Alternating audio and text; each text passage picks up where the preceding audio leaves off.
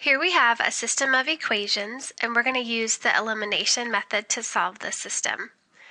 When you're using elimination, the goal is to get one of the variables to cancel out, to eliminate either the x or the y.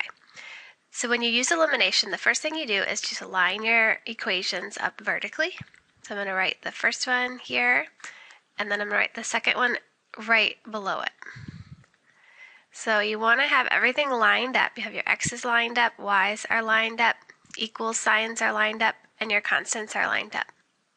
Once you have everything lined up, you're going to add your two equations together. So you're going to add straight down.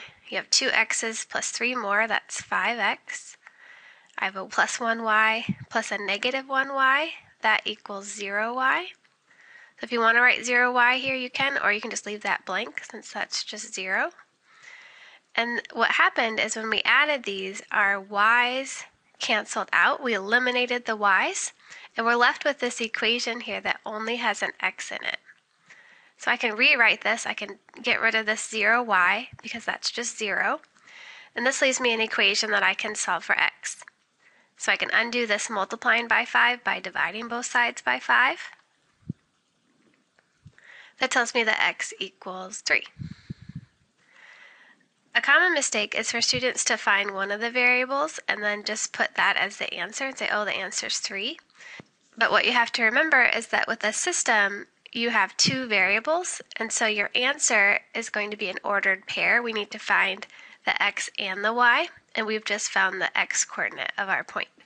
So we know our answer is going to be 3 something. Now we need to figure out what the y value will be.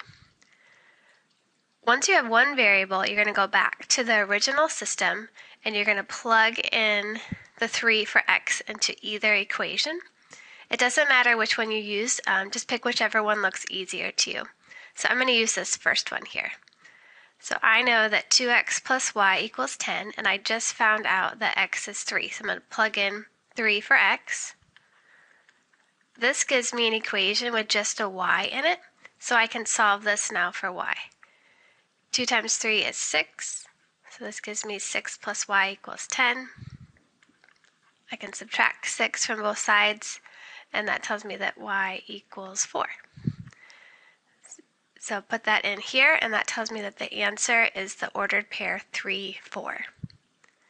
The good thing about systems is that you can always check your answer. So you're going to want to go back to the equation that you didn't use in the last step, and you're going to plug in your values for x and y.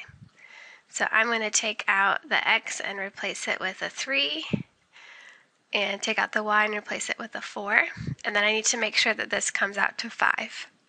If you plug in your values and it comes out to something other than 5, say it equals 8 or something, that means that you made a mistake somewhere along the way. So if it doesn't work when you check it, go back, usually to the beginning. Make sure you don't drop a negative sign somewhere along the way or make an addition error, and see if you can find your mistake. But in our case, 3 times 3 is 9, and 9 minus 4 does equal 5. So that means that we did get the right answer. So our answer to this system is the ordered pair 3, 4.